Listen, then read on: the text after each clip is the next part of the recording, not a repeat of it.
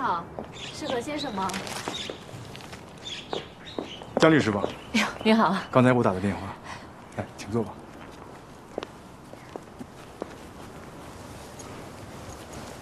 我的情况大概黄主任都跟你说了吧？他跟我讲过了。他不声不响的把孩子带走，消失了1年多。我也是最近才知道他的地址。你把这事儿帮我了了吧？除了孩子以外，我什么都不要，条件随他开。一会儿呢，我就把他的电话和地址发给你。行，我也有几个问题要问你，希望你能够把你所知道的信息尽可能的多告诉我一些。行，没问题。他的意思我明白了，我和他的态度一样，除了孩子，我什么都不要。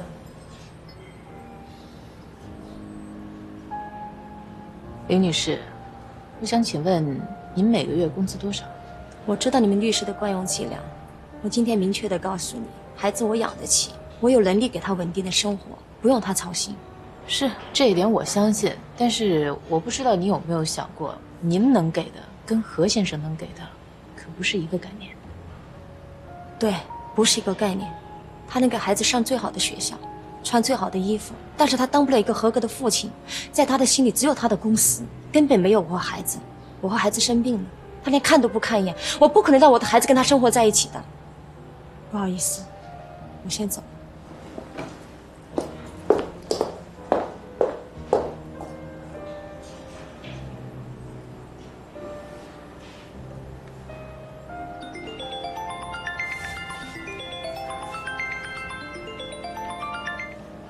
哎，老公。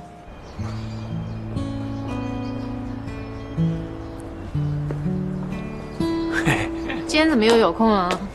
这不过来接你吗？哎，你怎么在这儿呢？接了一个案子，怎么？没什么事儿，就是妈说让我过来接你，说是那个让你回家吃个饭，家里来人了。我说怎么无缘无故回来这么早？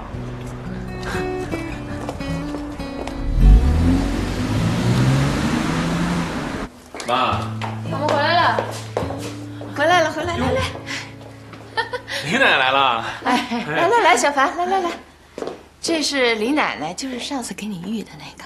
啊，谢谢李奶奶。不用谢，我跟你妈是多年的朋友了。这是小兰，李奶奶的外孙女儿。叫阿姨好。阿姨好。你好。这孩子要在咱们这儿住一段时间。啊，那欢迎啊。你去。哦，行，来，走，带你下楼玩去啊。来，小凡，哎，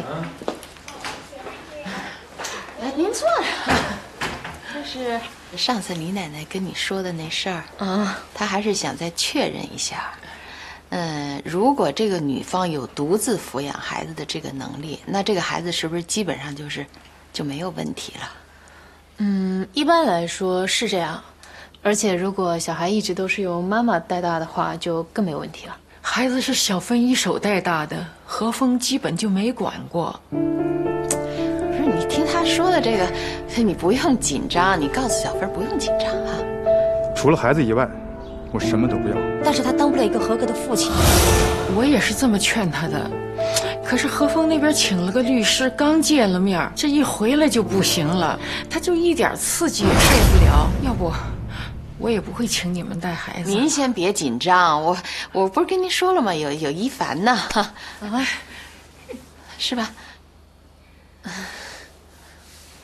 怎么什么事儿都能和老王家扯上关系？这就叫缘分，没完没了的缘分。亲爱的母，需要建设性的意见。还真没有。你要是不接吧，工作没了；你要是接了，家里麻烦，怎样都是毁灭性的。要不你问问你姐吧，结过婚的人总比咱们有经验。你就接吧。你不是不想打离婚官司了吗？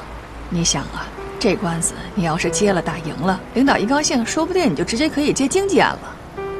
我也想，可我婆婆那儿怎么办呀？这官司你要是不接，早晚有人接，对不对？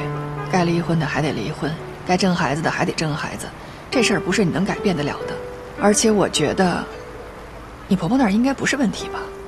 你也说了，是你觉得她那没有问题，那万一要是有问题呢？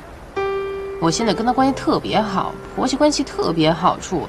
万一我要把她惹毛了，那我以后日子怎么过呀？而且我觉得林峰确实也挺可怜的。一段婚姻可不是你个律师能改变的啊！你真觉得我该接啊？这么说吧，我觉得你要接到这个案子，你可以少奋斗很多年。接吧，就这么定了，别犹豫了啊！姐就帮你定了。哎，你的事儿就这么说完了。今儿啊，你得帮我一忙。怎么了？你姐夫公司啊，新来了一个财务总监，要搞一个小型的欢迎酒会，说让我也参加，帮我去选件衣服。你是该选件衣服了。你这衣服什么时候买的呀？小莫出生前你就穿了，那到现在还穿。这说明一点，你姐我身材到现在没变过。谁跟你聊身材啊？你自己想想，你到底多少年没上街买过衣服了？有衣服干嘛花那个闲钱啊？有这点钱，还不如给小莫买点什么，给你姐夫置办点呢。哎，你眼睛里面到底还有没有你自己啊？别一嫁出去就自甘堕落，好歹你以前也是名牌大学的高材生啊！看看你现在，学校、家里、菜市场、婚介所4点一线，浑身都是家庭主妇的气息。高材生怎么了？高材生不也得结婚生孩子过日子？就现在4点一线，我还忙活不过来呢。再说了，家庭主妇怎么了？你姐夫喜欢？姐夫喜欢，我告诉你啊，他喜欢不代表别人喜欢，而且他以前喜欢也不代表现在喜欢。这点啊，我可以打保票，他以前喜欢，现在喜欢，以后还会喜欢。行，喜欢。一凡，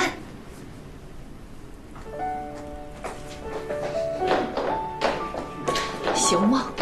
行吗？太行了！你平常就得穿这样，年轻好几岁呢。简单大方有气质。哦，但是我又不是主角，我是不是有点什么呀？你是林太太，你得给姐夫撑场子，就得这样，简约大气，适度性感，这就是你的范儿。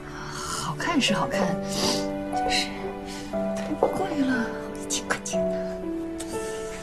你怎么一到关键时刻就家庭主妇上身啊？说什么绕一圈都能绕回这钳子上来。今天咱能土豪一把吗？啊，把这衣服买下来穿回去，给姐夫一惊喜，说不定让他眼前一亮，还能给你再热恋一回呢。男人你不比我清楚啊？哎，你天天都在热恋啊，根本不靠谱。你这太没有危机意识了，不行。别看了，买吧，挺好看的，真的。算了，别算了，我送你。哎，买单。哎，干嘛呀？不要你花钱。你干嘛呀？我送我姐一样衣服还不行啊？好，听你的，买了，撑场子。是啊，老板娘，我刷卡啊。好的，这边请。尽量让我自己早点把这几千块钱给忘了。